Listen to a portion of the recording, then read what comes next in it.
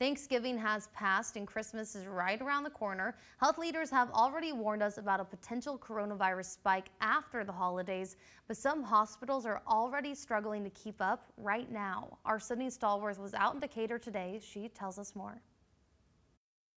Representatives from Decatur Morgan Hospital say they've had to take things one day at a time to get through the pandemic. But now, with ICU beds full and major staffing concerns, they're considering all options to try to treat as many people as possible.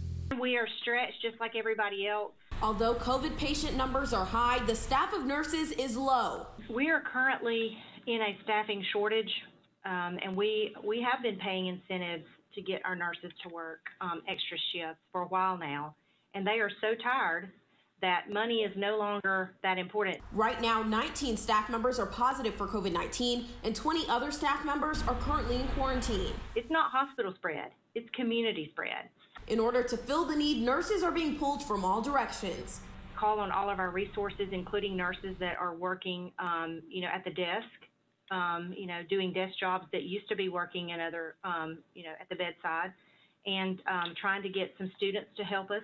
We're told the hospital is reaching out to hire more. We probably need another 15 nurses, and some of those are nighttime nurses, which are hard to find too, and probably another 10 or so nursing assistants. But the competition for health workers is high across the country. Other states can pay a whole lot more than we can because their reimbursement is so much better than what we get here. The staff members they already have are tired.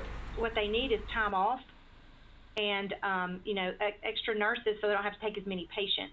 The hospital's ICU beds are completely full. We're told there are 71 beds in total, 26 at the hospital's Parkway campus and the remaining 45 at Decatur main campus. The hospital does have a plan in place for COVID-19 vaccines. We created an internal task force because we hope to get vaccine to vaccinate our frontline staff first. So all of our nurses, CNAs, housekeeping, everybody that's working on those COVID units, I would like to have them, including the physicians and the nurse practitioners, vaccinated first.